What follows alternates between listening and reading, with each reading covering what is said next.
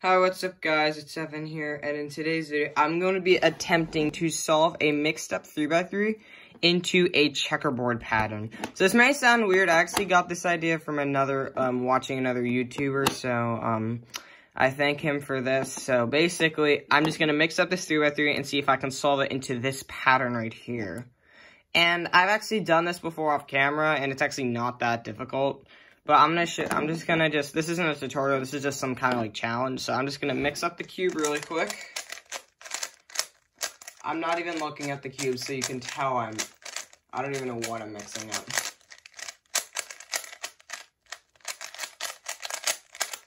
Alright. It's all mixed up, now let's solve it into this. So basically now, I'm just gonna look at this cube and just see how to kind of do it, so. It looks like, just looking at this, all the corners just go in the right, original spot, like you would normally solve on a 3x3.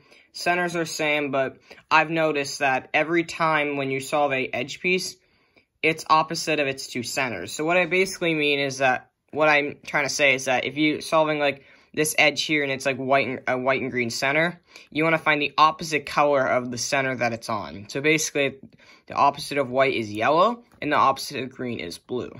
You'll understand this as I go on. So this isn't a tutorial, but this is just a challenge. If you ever wanted to try it yourself, you can do it now if you'd like. So I'm going to start on the white side, and looks like I have to, just looking at the checkerboard, I have to get all the white edges into their spots and match it with their opposite colors of their centers. So, opposite of green is blue, opposite of red is orange, opposite of blue is green, and opposite of orange is red.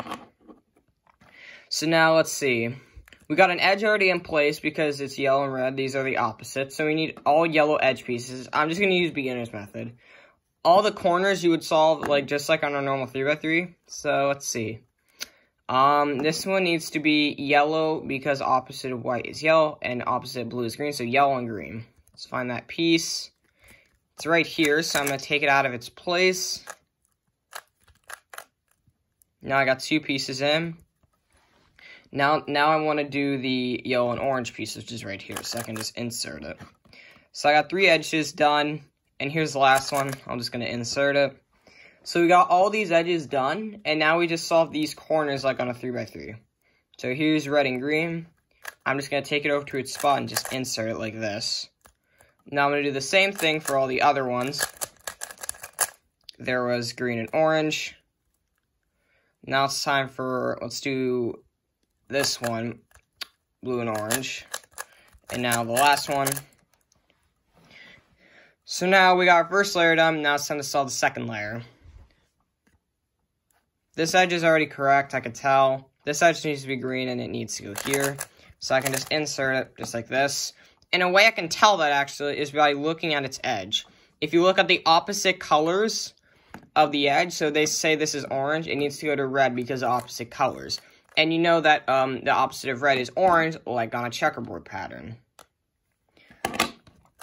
And if it's blue, I need to find the green side because opposite colors. So I just insert it into here. I think I got one more edge left, and it's over here. I'll just insert it like on beginner's method. And there we go. Well, now it's on the last layer. So now I'm just gonna, this is like an L case because the center and there's two white edges facing up. Now I got the cross. This piece is right. Let's see. This piece is correct. Okay, so these two pieces are in the right spots. So I'm just going to do the beginner's method algorithm.